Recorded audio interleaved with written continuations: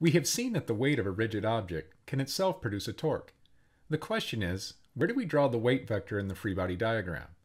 If the object has geometric symmetry, like a sphere or a uniform plank, then the weight vector acts at its geometric center. But if the rigid object is asymmetrical, like a baseball bat for example, then the weight vector would be drawn at the object's center of mass, which was defined in section 7.5. For any rigid object, symmetrical or otherwise, this point where the weight of the object can be considered to produce a torque due to its weight is known as the center of gravity. We can also talk about the center of gravity of a system of objects. Consider the example of a uniform plank with a weight W1 and a mass with weight W2 that is located near its left end. The plank and weight are free to pivot about an axis located at the right end of the plank. We begin by drawing the free body diagram for the forces acting on the plank. The weight of the plank is drawn at its geometric center, and the weight of the mass W2 is drawn in at the location of the mass. Each one of these weights will produce a counterclockwise torque about the axis of rotation. Thus, the net torque on the plank will be equal to W1x1 plus W2x2.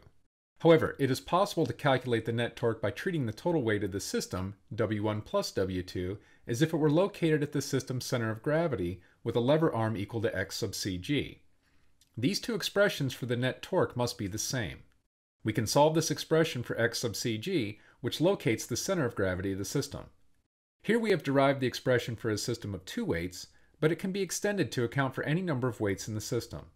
Once the location of the center of gravity of a system is determined, it can be balanced by placing a support beneath this location. Therefore, the center of gravity represents the location where, if an axis is placed, the net torque about that axis will be zero. The center of gravity plays an important role in determining whether a group of objects is in equilibrium.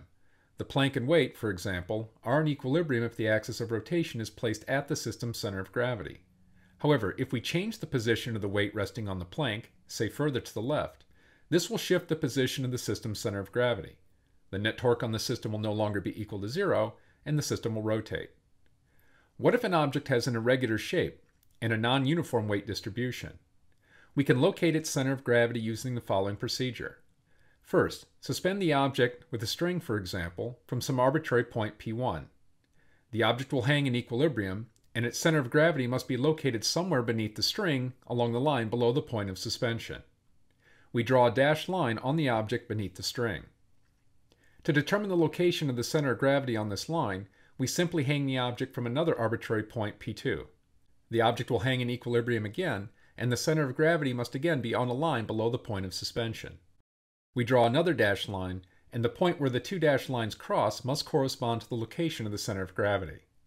If we drill a hole through the center of gravity, we can place the object on an axis, and it will be in dynamic equilibrium in any orientation. One final note on the center of gravity. If we eliminate g from each weight term in the numerator and denominator in our expression for the location of the center of gravity derived earlier, the resulting equation is exactly the same as equation 7.10, which represents the location of the center of mass of a system. In fact, the location of the 2 points is identical. For ordinary sized objects, like cars and boats, the center of gravity and center of mass coincide.